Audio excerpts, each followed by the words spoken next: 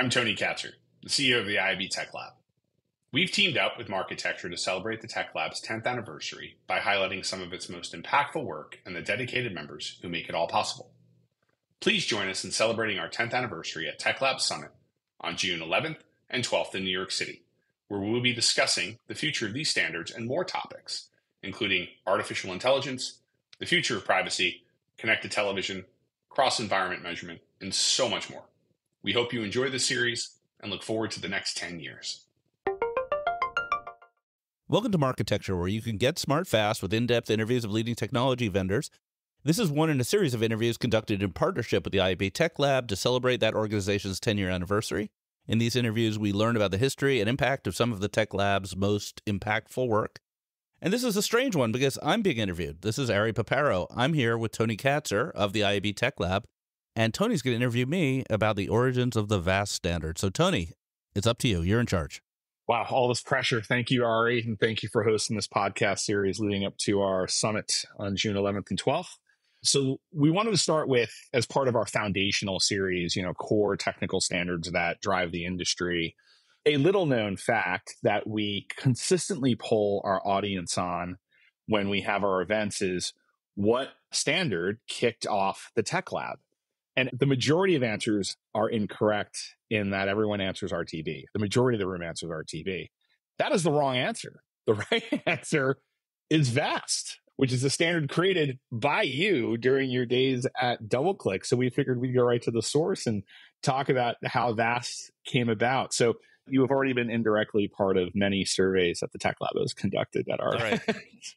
Glad to hear. Yeah, so VAST predates the Tech Lab, but sort of caused it to exist because, and we'll go through how the standard came about, but the story of the Tech Lab is that after VAST had been printed, adopted, etc., the quality of the original document is just not up to the current Tech Lab standards.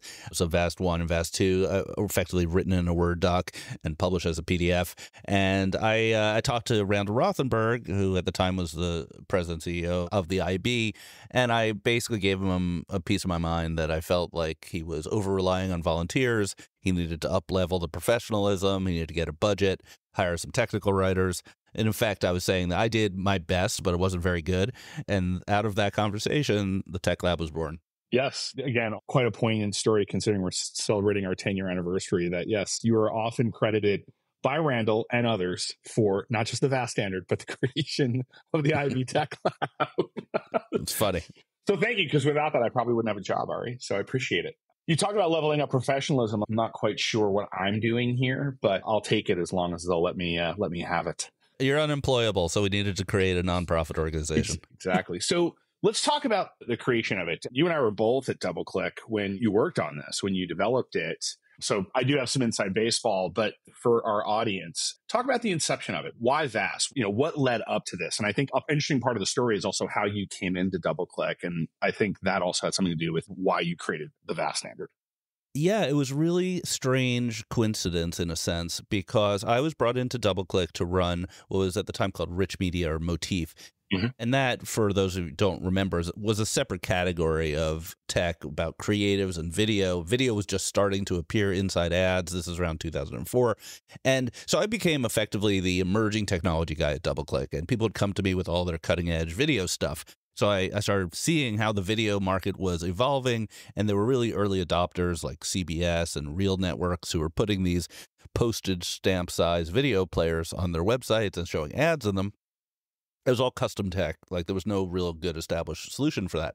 And the coincidence part, the thing that was interesting was that I, through various shifts in the management team, also started taking over a DFA, which is now called Google Campaign Manager, which is the buy-side ad server for DoubleClick. So I was the product manager for that, and my customers kept saying, we want to be involved in this video thing. How do we serve ads as a buyer into a video player?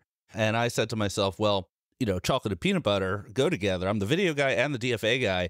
Maybe if we created an XML standard, and I'll go into why XML in a moment, if we created a standard sort of way to express a video ad, that would help both of my jobs, because I could sell this technology to the sell side, the publishers who wanted the video player standardized, and I could create liquidity for the buyers who wanted to put their ads in the video player.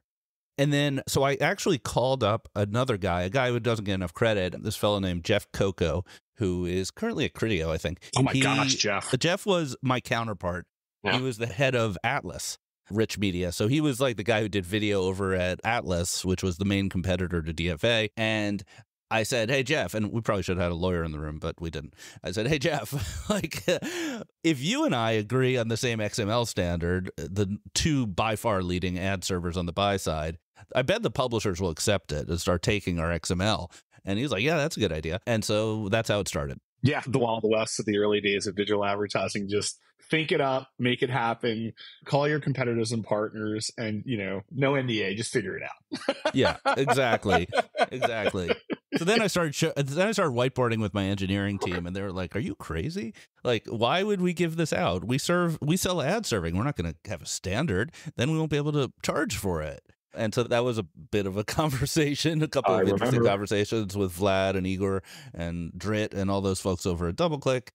But it started seeming like a pretty good idea. And I don't remember exactly how it happened, but at some point... How did you get that over the hump? I recall those conversations, and yeah, there was some consideration that VAS was some technical advantage or technical differentiator.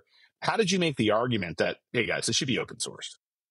Yeah, I think it was really the buy side, because on the sell side, the publishers didn't really care that much about standardization. They actually kind of preferred to customize the way the ad server and their video player interacted to optimize it for however they did business. But you would never have interoperability if every single publisher had their own XML document.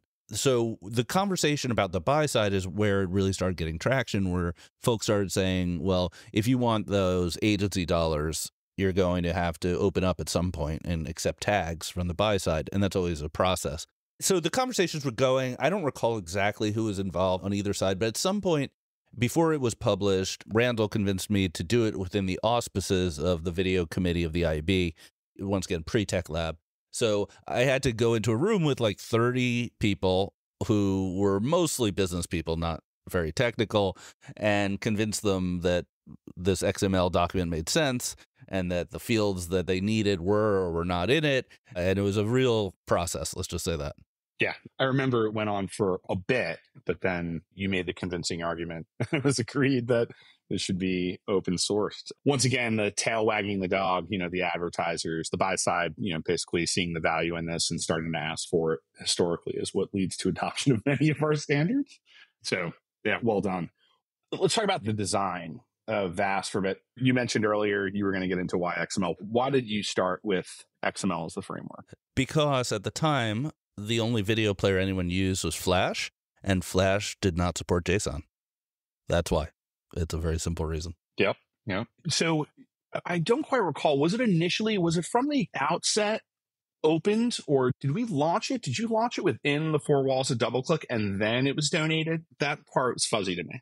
No, I don't think so. I think we had maybe launched what was called DoubleClick Video, which was effectively something very similar, like same ice cream, different flavor. Mm-hmm. So we were selling that as a publisher side product, and it enabled people to basically do the basics of serving video. But then it eventually turned into VAST. So we had VAST 1 was published by the IAB and, comment period, and then became adopted. And it wasn't really adopted. Like pretty much no one adopted it. VAST 1, it was a dud. There were some technical reasons that as soon as it left the committee and actual practitioners started using it, there were a couple of snags that made it kind of hard to do certain things. I don't want to call them bugs, but there were ways in which it was adopted that didn't make too much sense. And so it was maybe 9 months later that we put out VAST 2 that more or less just fixed those problems. And that took off very rapidly. And that's when folks started implementing it, putting it on the roadmap, and getting things going.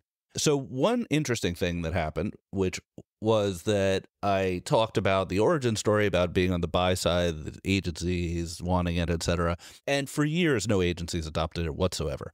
When I say it was adopted very quickly by, guess whom? Ad networks. So, so the Tremors of the world and all the Bright Rolls, all those ad networks that were proliferating when video started getting adopted by consumers, they wanted to get inside the publisher's video players very badly, and Vast was the best thing that's ever happened to them. In a sense, those companies owe their liquidity to Vast, because otherwise, before Vast, they were like calling up the publisher and saying, here's all this custom code you need to put into your video players and SDK and all that stuff, and Vast solved that problem.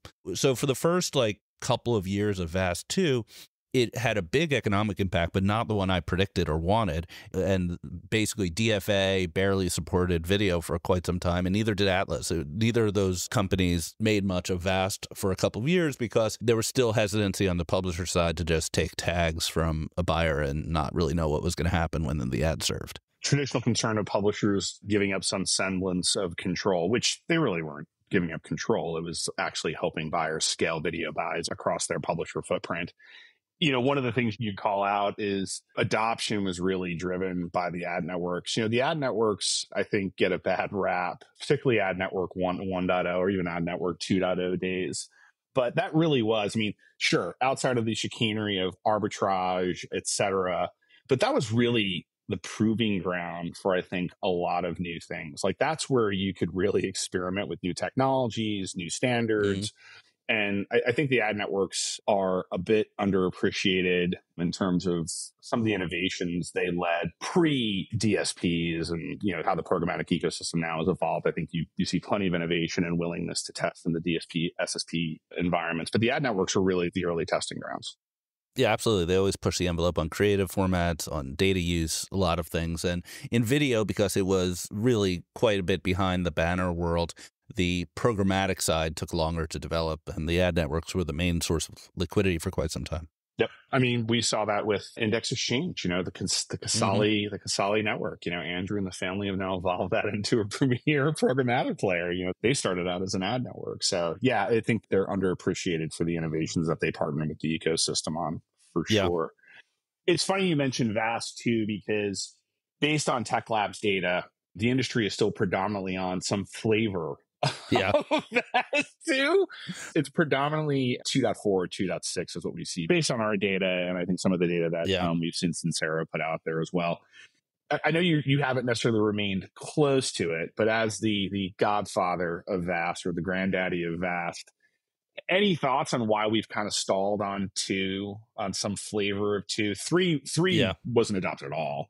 4, we see some adoption of 4, but any thoughts? Well, my stats were a little bit different. Last time I checked, it was 2 and 3 with no 4.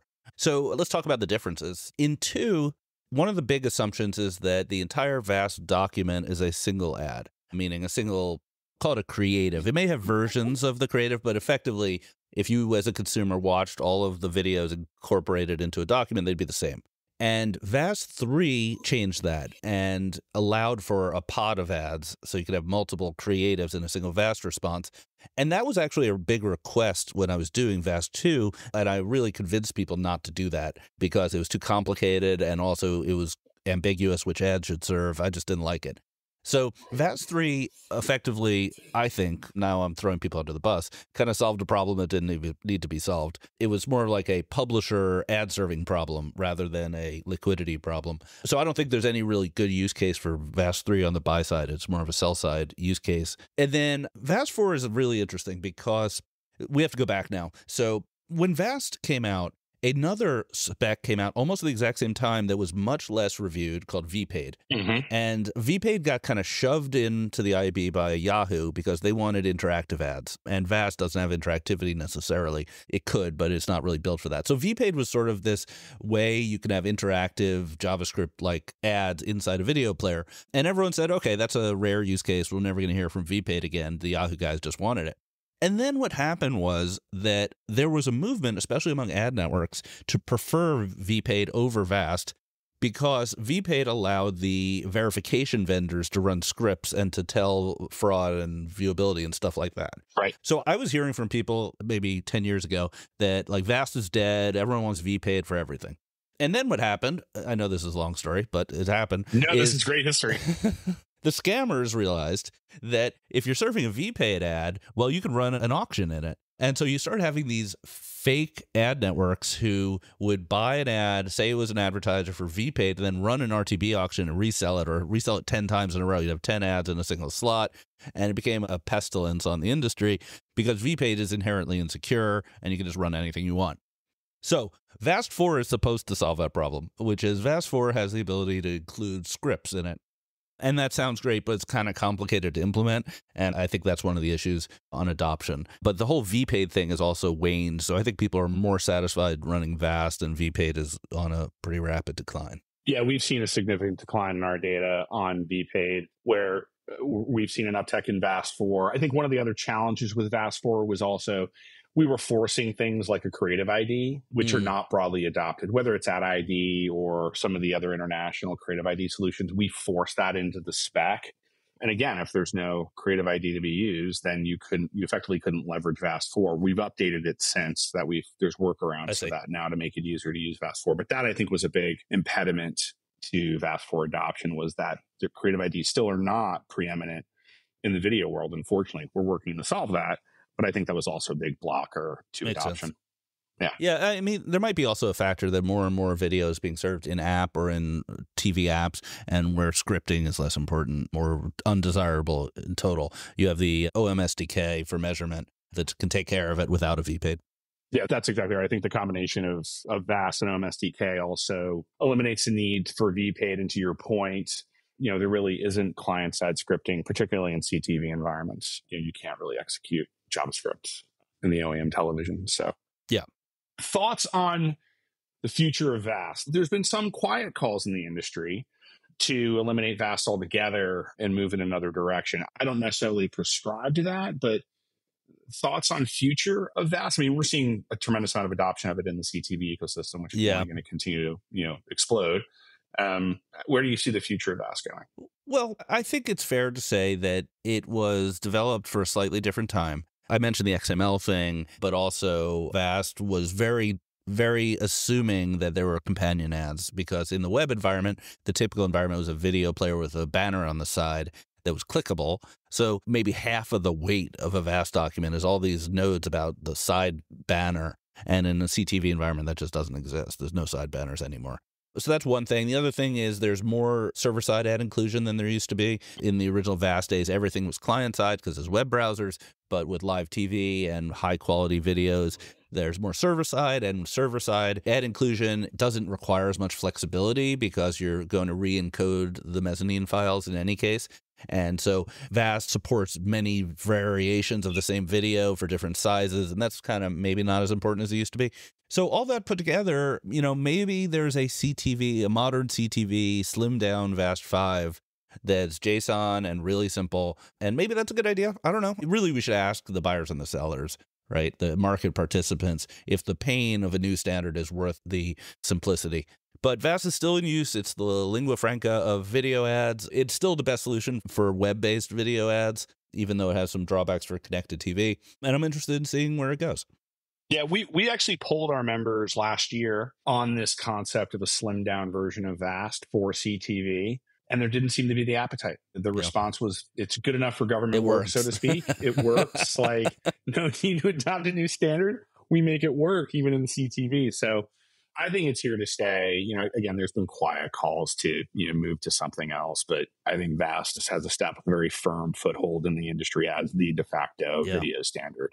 As long as I keep getting paid my 1 cent CPM royalty. Tony, I was going to ask your accounting department, where's the check? I haven't seen it in a while.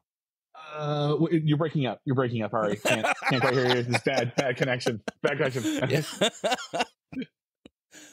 On that note, thank you for the contribution, Ari. I mean, again, a huge reason that Tech Lab exists, not just for the VAST standard, but also your call for a more professional, technical approach to open standards for the ecosystem. We would not be here, candidly, without your pounding on the table and asking for a Tech Lab. So thank you for that. Any final thoughts, comments on VAST or ecosystem or Tech Lab or what have you? I just think it's amazing how far video has come as an advertising medium, because when I first really entered this industry in 2004 or 5, postage size stamps. It was a novelty. There were only 2 or 3 publishers who could serve ads into video, and they weren't very good. And now, the majority of our TV watching is digital, is addressable. Much of it's programmatic. And it's like, one standard after another of VAST plus OpenRTB, et cetera, has just enabled that. So it's pretty amazing evolution. Yeah, this trifecta of VAST, OpenRTB, the Open Measurement SDK, you've got a pretty comprehensive set of technical standards that support video across multiple environments. Yeah, you're talking about $30 billion in commerce, growing. Yeah, pretty amazing. Well, thank you. Thank you for this, Ari. I hope you were comfortable having the chair flipped interviewer to interviewee in your own podcast, but thank you for doing this. Yeah, but you forgot to ask the final question, the trademark question. If VAST was an animal, what animal would it be? Okay, if VAST was an animal, what animal would it be? I'm going to go with chameleon, because the whole nature of the format is that it can be adaptable to different video players, different video sizes, different capabilities. So the flexibility is kind of the why it was built the way it was. So let's go with chameleon. Okay, chameleon it is. I might go with honey badger, because you can't kill it, and it's dependable, and it's rock solid. But it does give a shit. I don't want to say honey badger don't give a shit, but honey badger in this case it does. I think this is a PG-13 podcast, so I think we can say that. It is now. Well, Ari, thank you again for your time. I look forward to seeing you at Tech Lab Summit, as well as all the listeners, June 11th and 12th in New York City. Absolutely. Thanks for doing this whole thing with us with all these Tech Lab interviews, and this one was a fun one. Yes, it was. Thanks so much. Thanks for listening. New interviews are added every week at marketecture.tv and your favorite podcasting app.